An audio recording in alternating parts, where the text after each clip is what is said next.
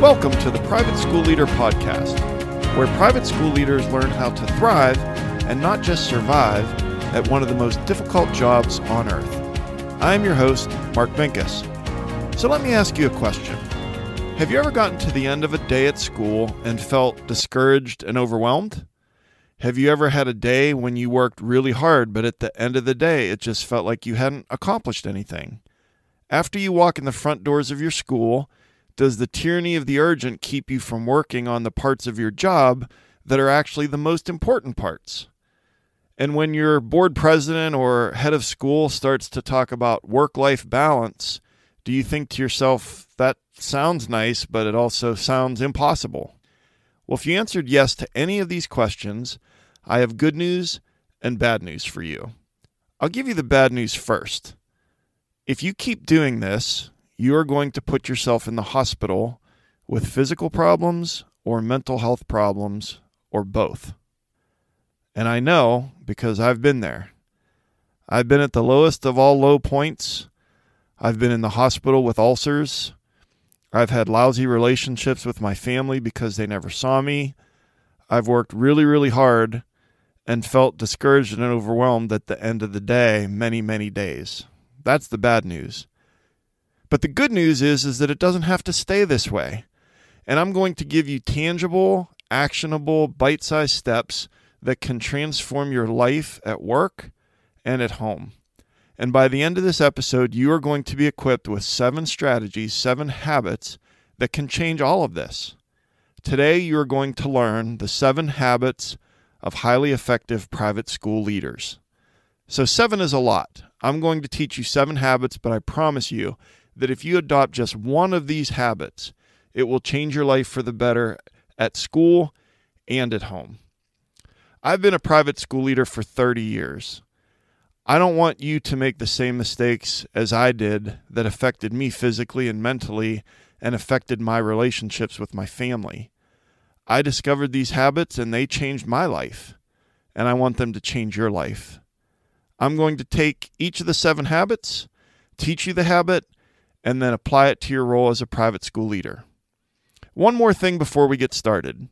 We're going to be talking about 7 habits today, but that's a lot to cover in a podcast, and it's probably too much to remember. But I've got you covered. All you have to do is listen and just take it all in, and I've got a cheat sheet for you linked in the show notes, and you can find that at theprivateschoolleader.com/episode 3. You don't have to write all this down or just try to remember it all. You can just listen and then check out the cheat sheet with everything you need to know. So let's get started. The 7 Habits of Highly Effective People is the international best-selling book written by Stephen Covey. And you've probably heard of this great book. It has sold 25 million copies in 40 languages. And if you haven't read the book, that's okay. I'm going to give you the 7 habits from this great book and apply them to your life and your role as a private school leader. Now, if you want to read the book, I've linked it in the show notes below. Okay, let's learn together the 7 habits of highly effective private school leaders. Habit number 1, be proactive. So there are 2 kinds of people in the world: reactive people and proactive people. Reactive people focus on the things that they can't control. They complain about the weather. It's either too hot or too cold. They complain about the traffic. They complain about the cashier at Walmart.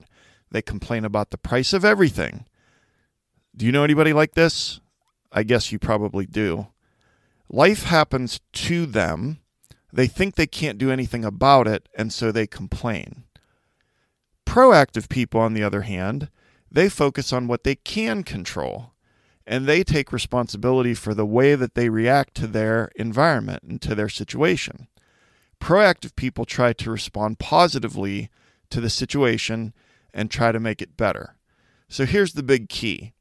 Every day you choose whether you are a proactive person or a reactive person. So hold up a second. I want to hit you with that again. Every day you choose whether you are a proactive leader or a reactive leader at your private school.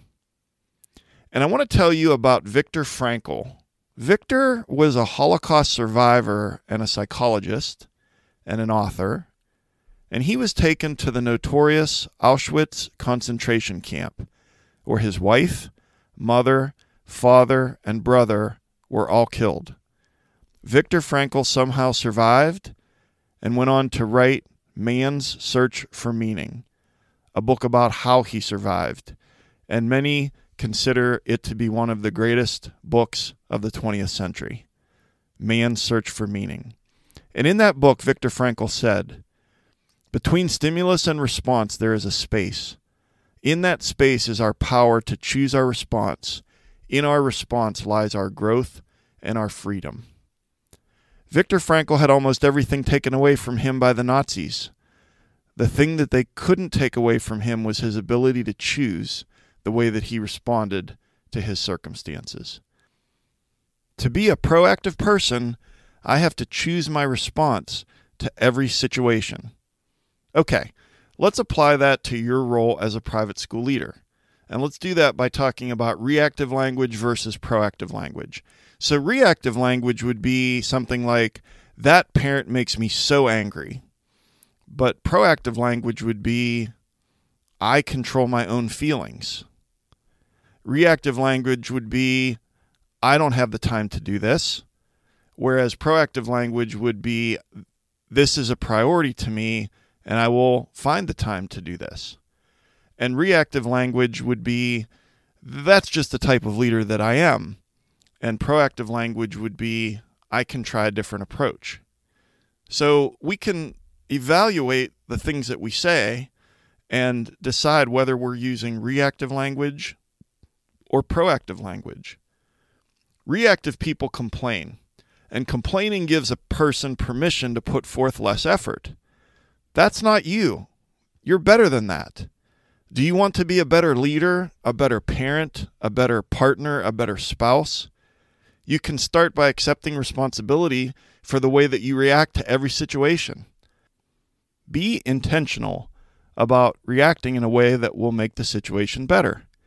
I used to complain a lot and blame other people when things weren't going well at my school, blame the board, blame the teachers, complain about the parents, and that didn't do any good. But my life changed as a private school leader when I started to take responsibility for my reaction to every stimulus. I became a much better leader when I stopped using reactive, complaining thinking and started to use proactive thinking. Remember what Viktor Frankl said about how he survived the Holocaust. He said, "Between stimulus and response, there is a space. In that space is our power to choose our response. In our response lies our growth and our freedom." So as private school leaders, we have to decide, what are we going to do in that space between stimulus and response? And we need to choose to be proactive and not reactive. Habit number 1 is be proactive. Habit number 2, begin with the end in mind. Okay, I want you to use your imagination. I want you to pretend that you are attending a funeral. There are flowers and people are speaking in hushed tones, and there's a casket at the front of the big room at the funeral home. Now imagine that you walk up to the casket and you look down and you see something absolutely shocking.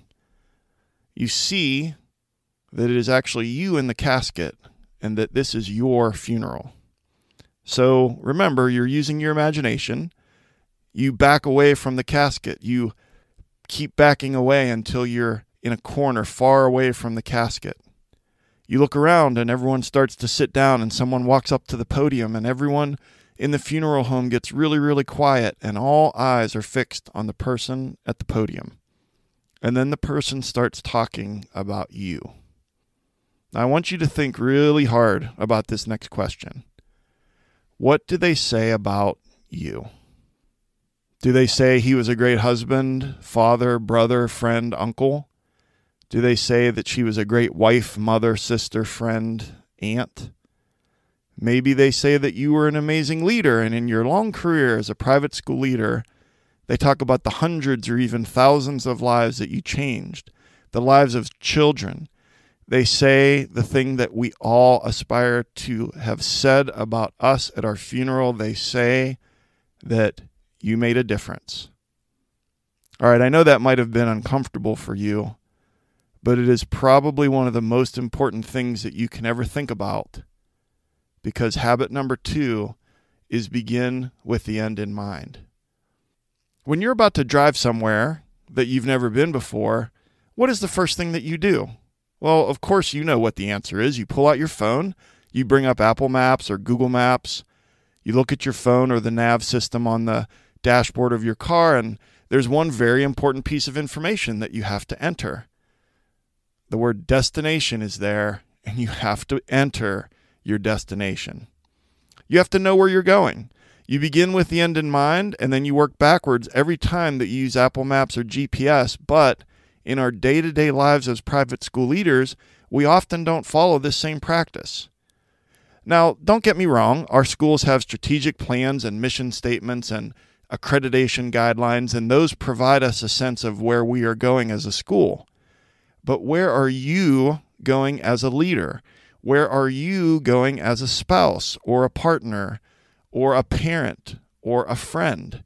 Very specifically, where are you going and what is the destination? Let's go back to that funeral home for a minute. When they are giving your eulogy, they are going to say nice things. But people always say nice things at funerals.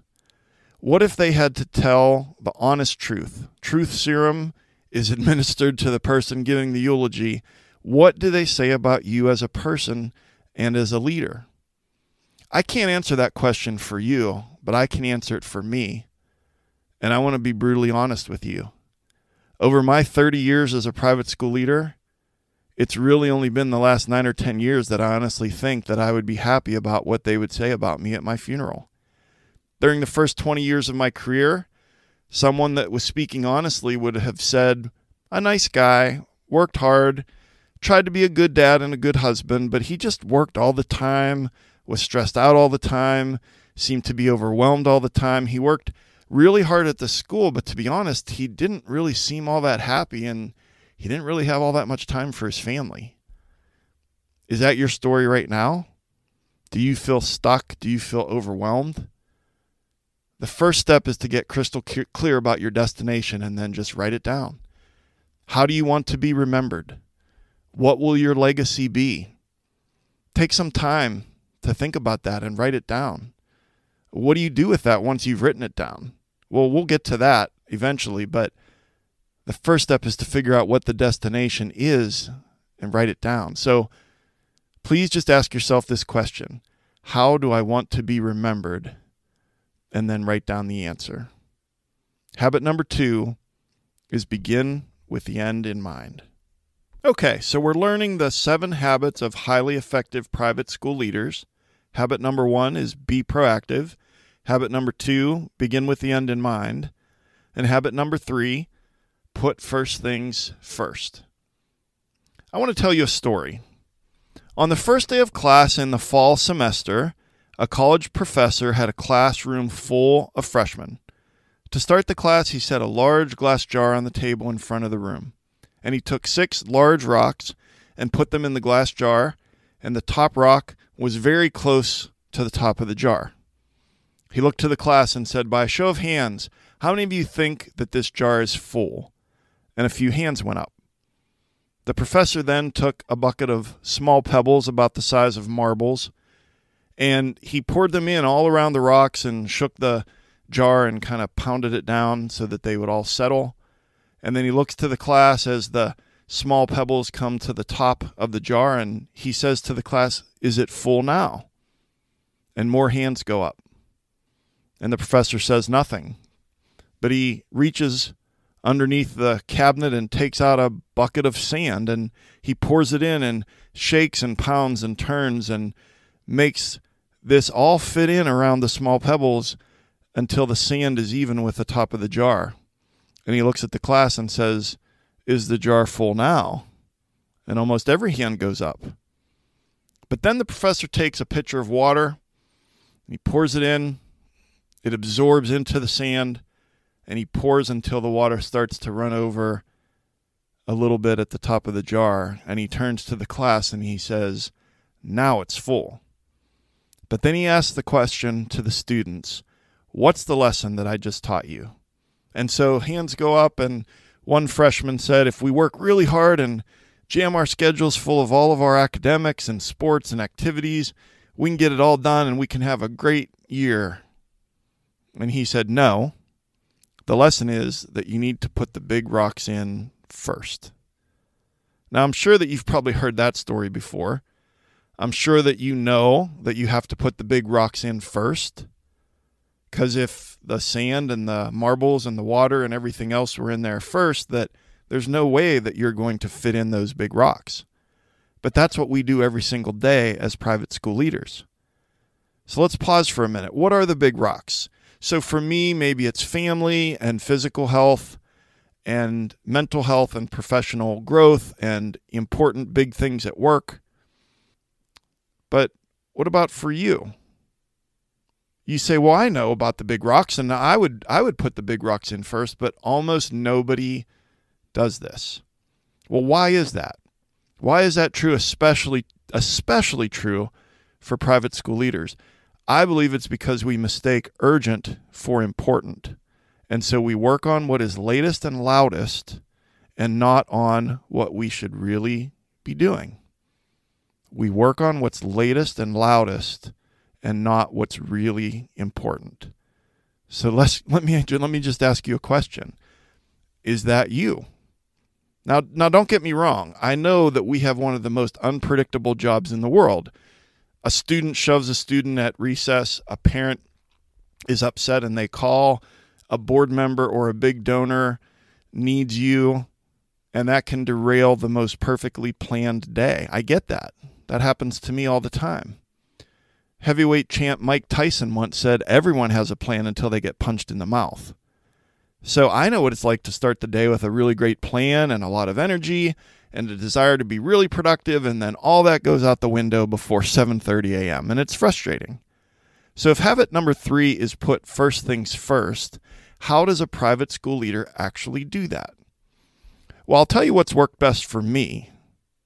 I stopped prioritizing things in my day, and I started to schedule my priorities.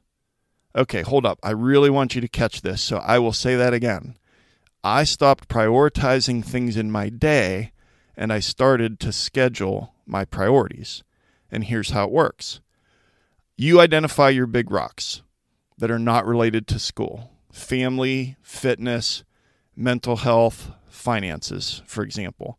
And then you schedule those into your master schedule or your Google Calendar, and you create an actual appointment with yourself that says, for example, time with the kids, 7 to 8 p.m.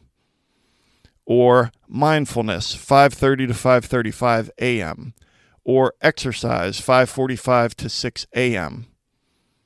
And then you treat that like it's a doctor's appointment that took 6 months for you to get.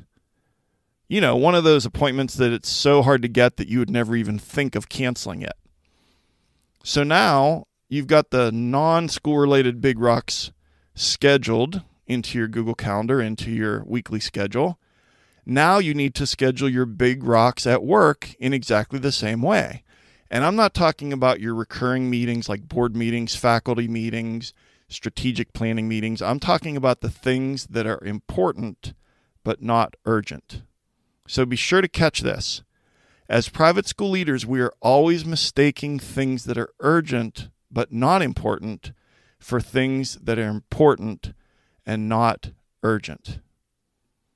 One more time, super important for you to hear this. As private school leaders, we are always mistaking things that are urgent but not important for things that are important and not urgent. So what is important to you at your job that you never seem to be able to get time to do? Well, only you can answer that question. Maybe it's more teacher observations, more coaching up of newer teachers, more intentional, proactive communication. Maybe it's programming to increase student retention. You have to decide what those big rocks are. You have to decide what's important but not urgent. and then schedule that into your calendar. And then here's where the self-discipline comes in. You have to treat it like it's a doctor's appointment that took you 6 months to get. Do you want to know why you feel discouraged at work, or at the end of a day you feel overwhelmed, or you feel like you haven't accomplished anything? It's because you spent the entire day working on other people's priorities. In a future podcast, I'm going to teach you how to get your inbox under control, but I want you to think about this statement. Your email inbox is a chronological list of other people's priorities. Let me say that one more time. Your email inbox is a chronological list of other people's priorities. And some of us are slaves to our inbox, and we treat emails like they are important when really they are urgent. And I know we have to get to all of that, and it seems like this is a little bit of a fairy tale that we can actually make this work. But I want you to hear this. Real fulfillment at work comes from being able to work on important things that really matter, even if it's only every once in a while or for a little bit of time each day. Let me throw you a quick bonus hack that can help you accomplish this. I told you to schedule the important things into your day, but I also said that you know that our days are very unpredictable. So in order to succeed with this strategy, you need to schedule near the end of your day, before you leave for the day, what I call contingency time. And it's like the safety net. It's like a catch-all. And if you have something that's important but not urgent that you want to get to, and then something derails that, you bump it to that contingency time. And I can tell you from experience, it feels especially good when you actually still get to that important thing, even if it's only for 20 minutes, and especially when it's a little bit towards the end of the day. So the third habit is put first things first.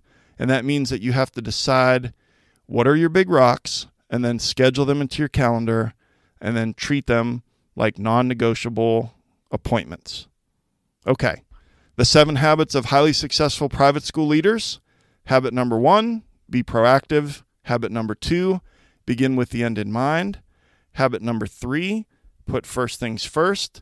And habit number 4 is think win-win. You may have noticed that these first 3 habits are about improving yourself. Well, the next 3 habits take the challenge up another level because they involve improving our interactions with others. I just want to pause here for a second and remind you, you don't have to master all 7 of these habits to be a better leader. We're just going to try and focus on just one habit. But it's important to hear what these habits are so that you can identify which of these 7 habits do you want to start with to try to improve in that area. And also remember that I have a cheat sheet for you in the show notes so that you will be more able to apply what you've learned without trying to remember everything. Okay, so habit number 4, think win-win. This one is pretty straightforward. You know what it means when it's a win-win situation. The outcome is mutually beneficial to all parties. But how do we get to win-win more often as private school leaders, especially when there are so many moving parts, like teachers deferring to your authority, or you deferring to the board's authority, or a parent pushing you for something that's not in the best interest of the child, and so on? It's a challenge. But here's how we get there. First, number 1, I have to display humility. Because ego, my ego, is the enemy to a true win-win. Number 2, I have to remember that life is an interdependent reality and not an independent reality. You may think that you have to be a rugged individualist to be a successful private school leader, but you're wrong. And that kind of thinking is what will help have you end up in the hospital or just out of education altogether. It is not an independent reality. It's an interdependent reality. Third, you just need to maintain a long-term big picture perspective. Don't do something in the short term that ruins a relationship in the long term. Maybe giving in a little at the beginning can help put down strong roots for a long-term win-win relationship with a parent or a teacher or a board member. Number 4, be assertive, which means avoiding the extremes of being too aggressive or too passive. Sometimes I'm a little too passive, a little too nice, and I need to be a little more assertive. So remember that assertive means avoiding the extremes of being too aggressive or being too passive. And then the fifth way to land on win-win is to use heavy doses of consideration and courage. And in his book, The 7 Habits of Highly Effective People, Stephen Covey says maturity is the balance between courage and consideration. Okay, habit number 1, be proactive. Habit number 2, begin with the end in mind. Habit number 3, put first things first. Habit number 4, think win-win. And that brings us to habit number 5, seek first to understand, then to be understood. It was a Wednesday morning in early April. I remember that I was not looking forward to the meeting. I knew I had at 1 p.m. a meeting with Mrs. Bronson, the mother of one of my 8th grade students. I knew she would walk into my office, and I knew that she wasn't happy. She wasn't happy about Karen's grades. She wasn't happy about Karen's teachers. She wasn't happy with the amount of homework that Karen was taking home each night, and she really wasn't happy with me. Mrs. Bronson knocked on my door at exactly 1 p.m., and she had a yellow legal pad with handwritten notes. And I thought, here we go. And she started right in with everything that I expected. She was angry, she was frustrated, she was emotional.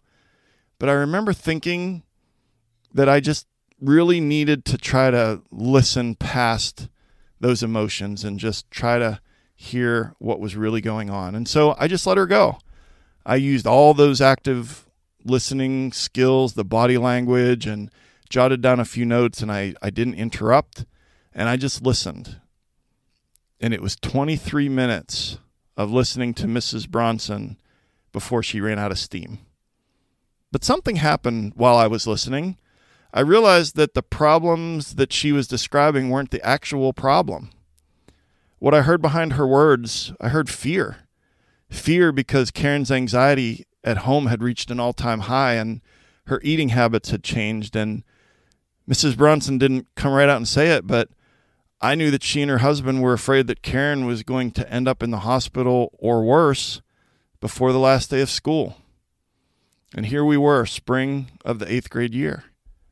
I told Mrs. Bronson that I had heard, and I told her what I thought I had heard, and I just tried to show some empathy and compassion and told her that I would meet with Karen's teachers and come up with a plan and help Karen get through to the last day of school.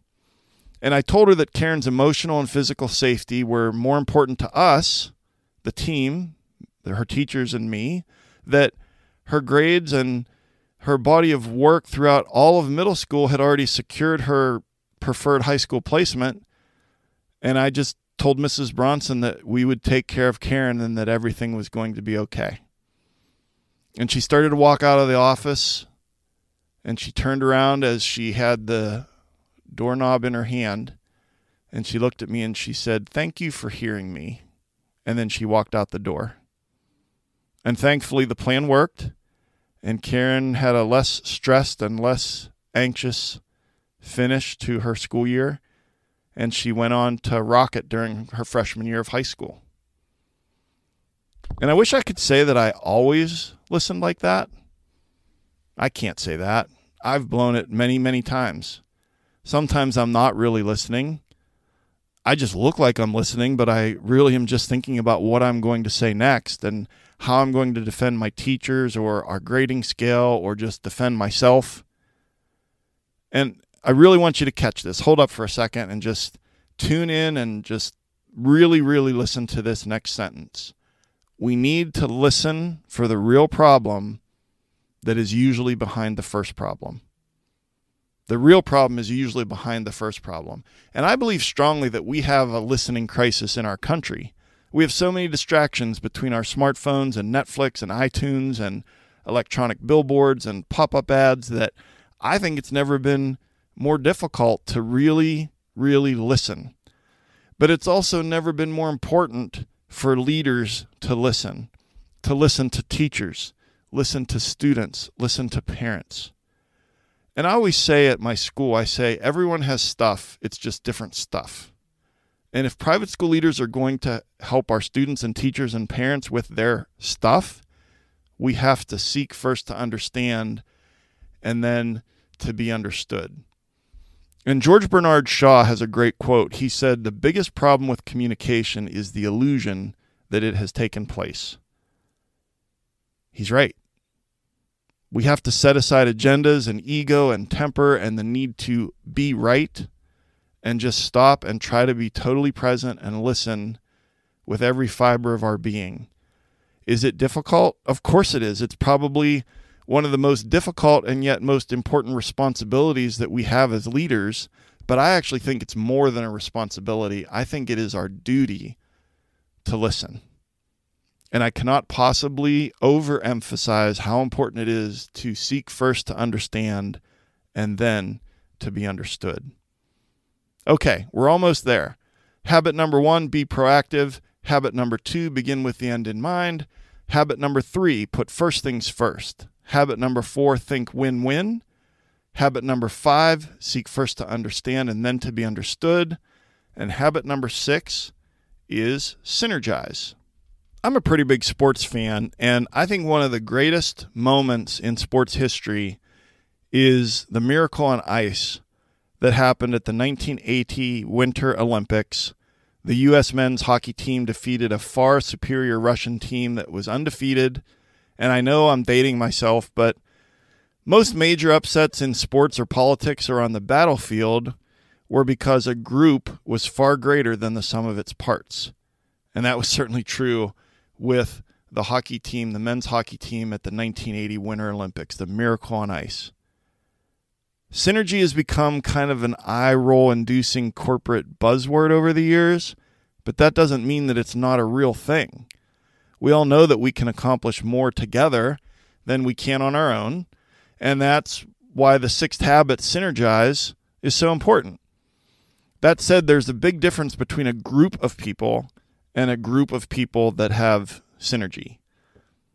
And we know with teams that almost always in life 1 + 1 = 2, but we've also seen with teams that sometimes 1 + 1 = 7.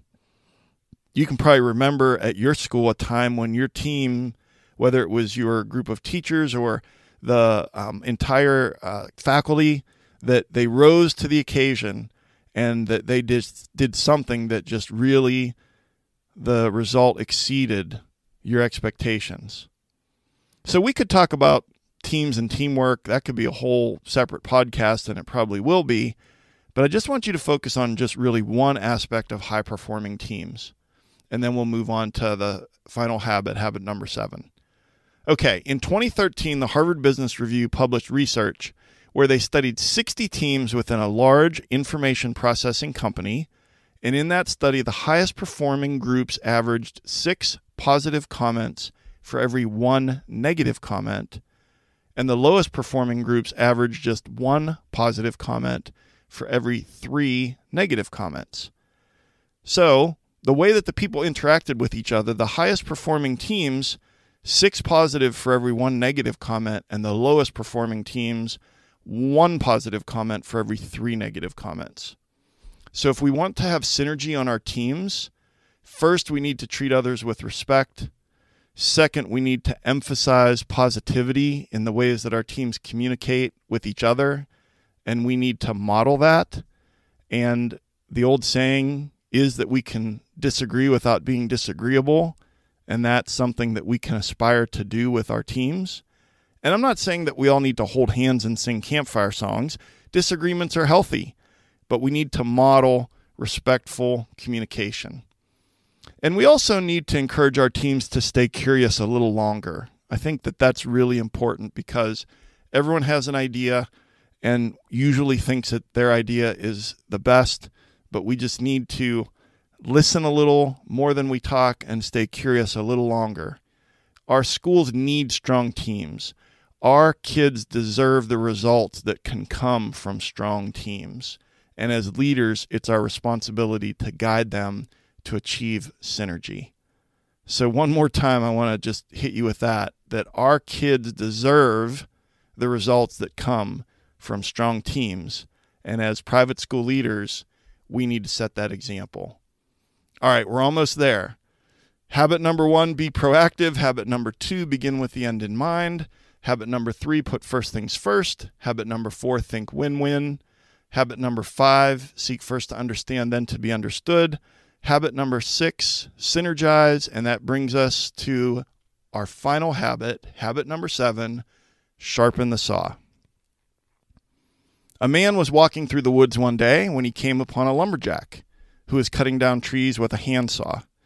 The lumberjack was clearly frustrated and was cursing at his saw.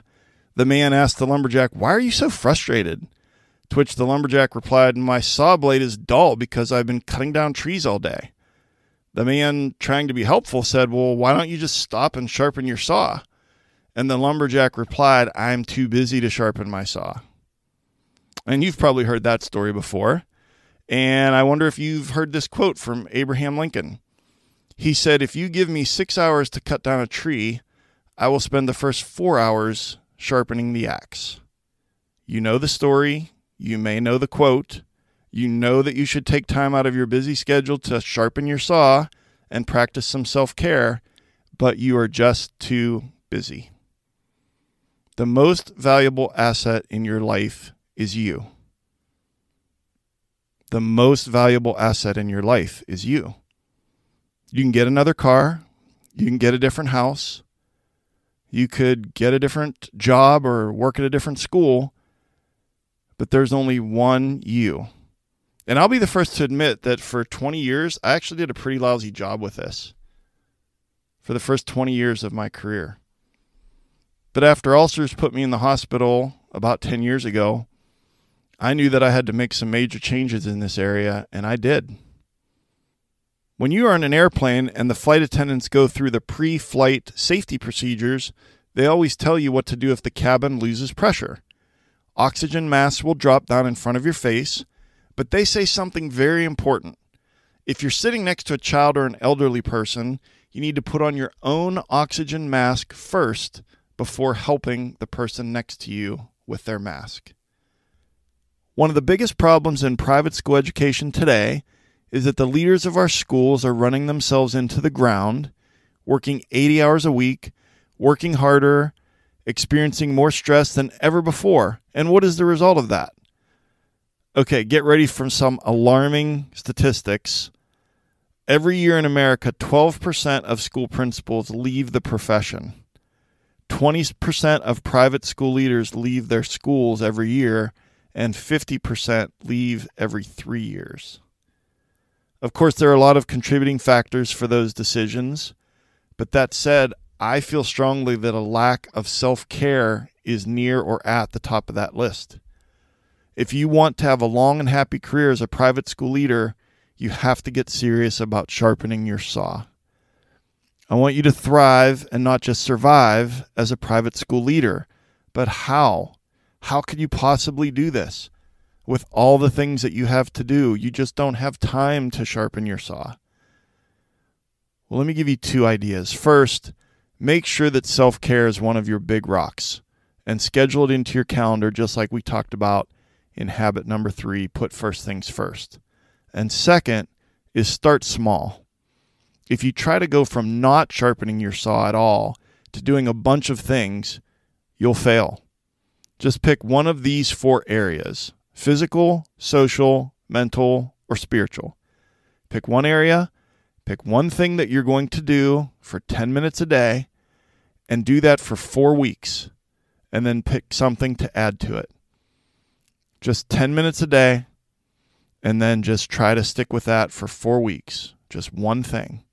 And you'll be amazed at the difference that just 10 to 20 minutes a day can make in your life. And if you say that I don't have 10 to 20 minutes in my day to sharpen my saw, then you are also saying that self-care is not one of your big rocks. And you're also setting yourself up for mental health or physical health issues. For your sake and for the sake of your loved ones and your students and your teachers, I'm literally begging you to make this a priority. So please start small and be intentional with sharpening your saw. Okay, we made it. The 7 habits. And before we do a quick review of the 7 habits of highly effective private school leaders, I want to ask you if you think that your teachers would benefit from hearing about these habits in a way that is directly tailored to them. I've created a 50-minute webinar that you can use as a plug-and-play PD, and it's called The 7 Habits of Highly Effective Private School Teachers. You can use this free webinar on a professional development day or at a faculty meeting, and I've created a sheet of guided notes to go with it so that they could learn what you've just learned.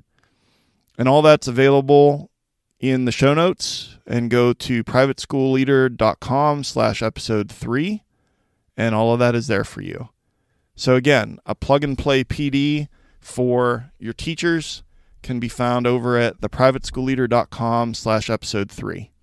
Okay, let's wrap this up. Do a quick review. Habit number 1, be proactive. Remember that you have the power to choose how you react to every situation. Habit number 2, begin with the end in mind. Think about what you want people to say about you at your funeral. Also remember that the first thing that you do when going on a trip is enter the destination into your GPS. Habit number 3, put first things first. You must decide on your big rocks and put them in first. Habit number 4, think win-win. Use courage and consideration so that all parties can benefit from your interactions with them. Habit number 5, seek first to understand, then to be understood. Listen for the real problem that is usually behind the first problem. Habit number 6, synergize. We can always accomplish more together than we can by ourselves. And habit number 7, sharpen the saw. Your most important asset is you. I hope that you got value from this episode, and I just wanted to remind you that the Private School Leader podcast exists to help you thrive and not just survive at one of the most difficult jobs in the world. And from one private school leader to another, I know that you have very specific issues that you face at your school. My goal is to take my 30 years of experience and try to be very practical with this podcast so that you can learn how to grow as a leader, but also to get some real tools and strategies that you can use right away. Now, I know this episode was a little longer than usual, and I mentioned about the cheat sheet in the show notes and also the free 50-minute webinar for your teachers, the 7 habits of highly effective private school teachers that you could use as a plug-and-play PD. And all that is there for you at theprivateschoolleader.com/episode 3. A new episode of the Private School Leader podcast comes out every week. Follow me on Twitter, Instagram, and Facebook by looking for @theprivateschoolleader. And if you got value from this episode, again, please subscribe to this podcast, but also share it with one other leader or aspiring leader that you know that might get some value as well. I've been your host, Mark Minkus. I really appreciate you and the amazing job that you are doing to make a difference in the lives of these lucky kids. Thank you so much for taking some of your precious time to join me here today, and I'll see you next time on the Private School Leader podcast. And until then, always remember to serve first, lead second, and make a difference.